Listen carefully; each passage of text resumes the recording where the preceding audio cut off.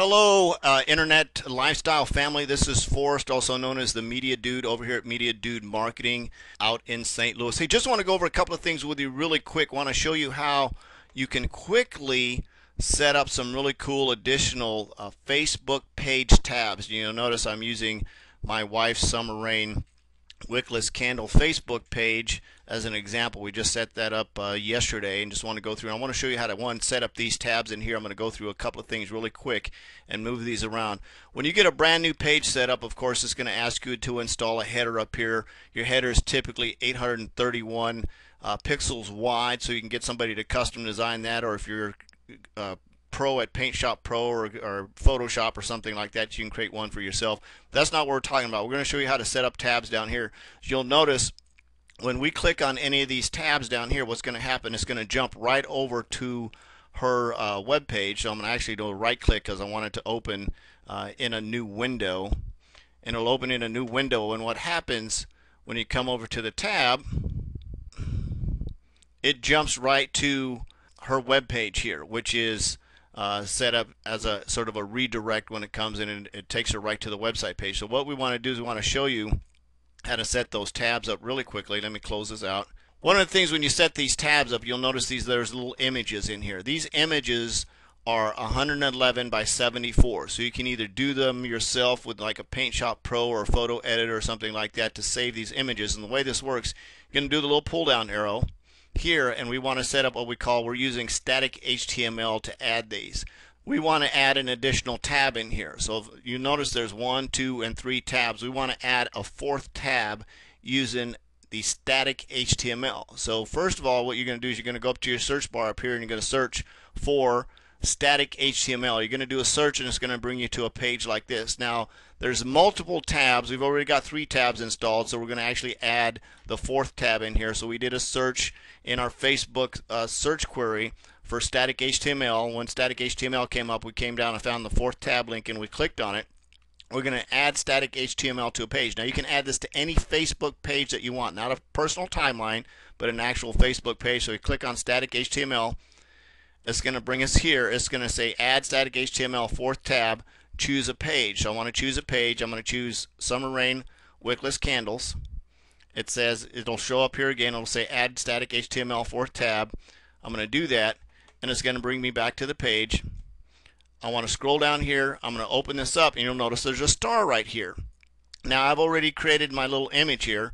I'm going to click on the little pencil icon to edit this. I'm going to scroll down to edit settings. This is going to ask me to do a couple of things. One, it's going to ask me to name it. So this one I'm going to call Fragrance. Did I spell that correctly, babe? Absolutely not, because it underlined. And the cool thing about Facebook, it has a spell correction. So I'm going to choose this and call this Fragrances. I'm going to hit save. Now I've named my tab. Now I need to remove that star. So I'm going to go over to custom tab image and I'm going to change that. I've already saved an image on my computer, so I'm going to come here. I'm going to edit this. I'm going to choose my file. I'm going to go to my file tab here.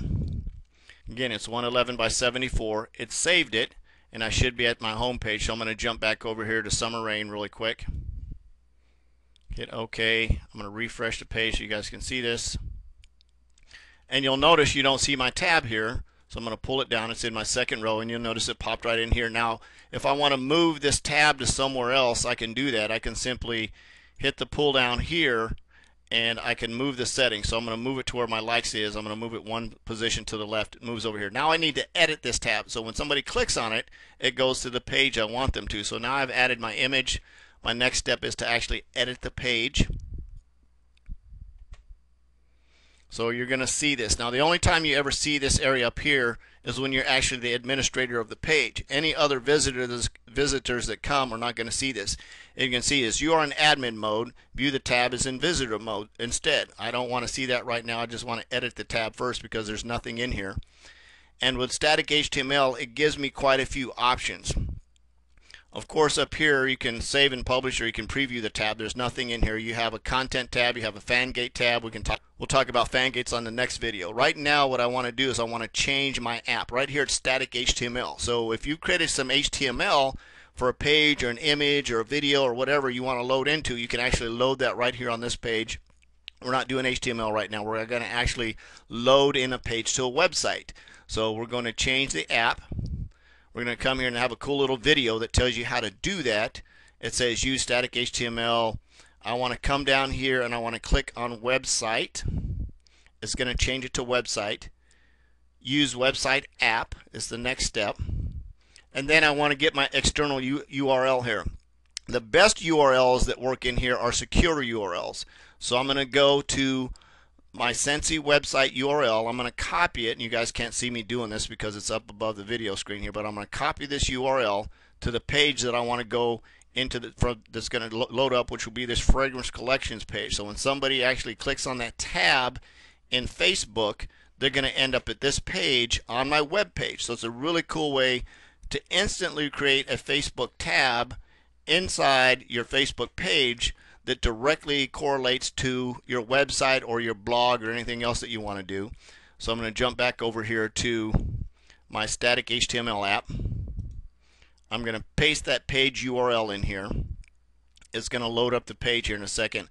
I want to remove my scroll bars, and you're going to see it's going to take just a second to load up, and it's loaded up my page. Just click stay on page up here.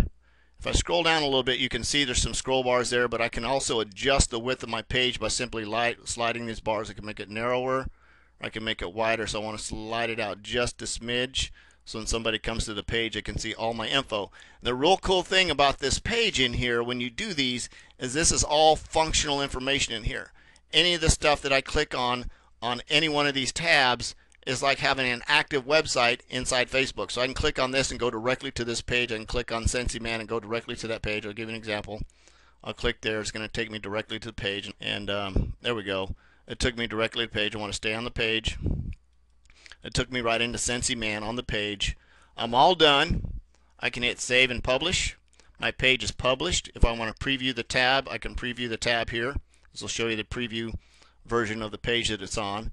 And again, I'm back, and this is a fully functional website. And because this is a secure page, what it did is you'll notice I actually jumped away from Facebook and came outside to my website page. Now, if you want to alleviate that jump, you take out the HTTPS that's in the URL and just make it an HTTP, and that's okay. Now, if you have an online shopping cart or an online store, it may not allow you to do that. If you have a standard page or you want to use a subdomain that redirects to a page, you can do that as well. If you have any questions about how to set this up, my name is Forrest, also known as the Media Dude, out here on Facebook and Twitter. Feel free to stop by again. ILM family, I hope this helped you out a lot, and I'll see you on the next video.